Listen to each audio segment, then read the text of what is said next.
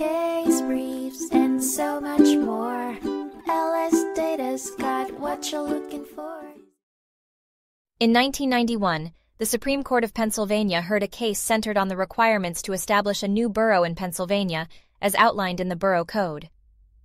Morgantown Properties, a limited partnership, petitioned for the incorporation of the Borough of New Morgan, which would comprise of a landfill, a tourist attraction called the Victorian Village, a golf course, and mixed-use and commercial areas.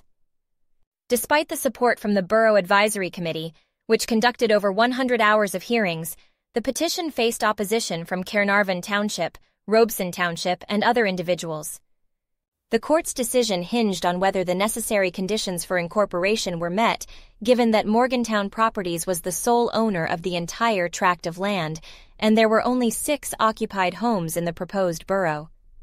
Ultimately, the court ruled in favor of incorporation, considering only current tax and fee losses, and finding that the benefits outweighed any disadvantages, such as road maintenance costs. The order was affirmed with 2 dissenting opinions. Case briefs, and so much more. LSData's got what you're looking for. Visit lsd.law, elevate your mind. Leave the stress of class.